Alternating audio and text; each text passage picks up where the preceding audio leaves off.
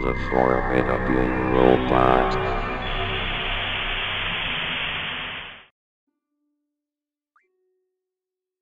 This is kinda old news for most of the internet, but for those who don't know, Adventure Time takes place in a post-apocalyptic setting as revealed by its creator. According to the show, 1,000 years ago, the Mushroom War took place, and it is speculated that mushroom refers to the mushroom clouds made in the explosion of nuclear bombs. Since then, life has begun anew, and mutation has caused quite a variety of new creatures. In practically every episode, there is reference to our, now dead, civilization in the backgrounds. Broken buildings and cars and the like are usually partially buried in a lot of settings.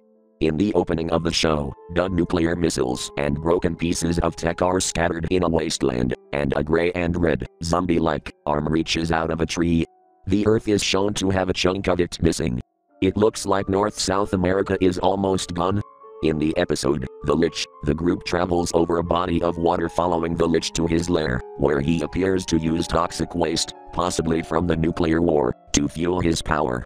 His hideout is in a destroyed subway station, and upon entering, Finn and Jake are attacked by possessed modern-dressed skeletons, as if the people died in a bombing waiting for their train. On the surface, just outside, tanks and more dead bombs can be seen.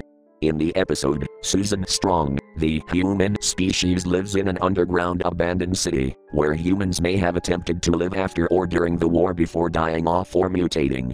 It is mentioned several times in the series that Finn is the last human, or that humans haven't been seen for a long time. Marceline and the Ice King are speculated to be survivors of the Mushroom War because of their ages. Just saying.